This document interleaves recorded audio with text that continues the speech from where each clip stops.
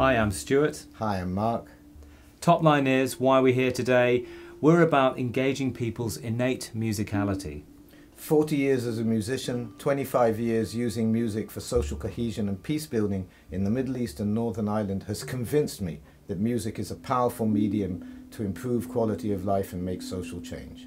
As parents of young adults, it's clear to us how much stress and pressure is placed on young adults in the workplace and in education. There seems to be a volcano of stress and anxiety out there right now. And young people seem to be bedeviled by a lack of resilience to cope with everyday challenges. We know we can address this problem with a completely new approach. We've been developing the MindHarp over the last 2 years. In the last 8 months, we've made a specific commitment to the world of dementia.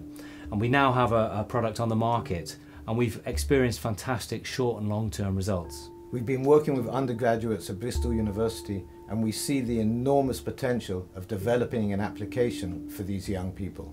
Musical sound impacts and can change the very essence of who we are. It improves the quality of our life.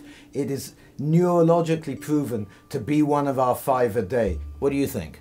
I'm with you all the way, Mark. He's with me all the way. In short, let the music lead, and it will make it a gentler and safer world.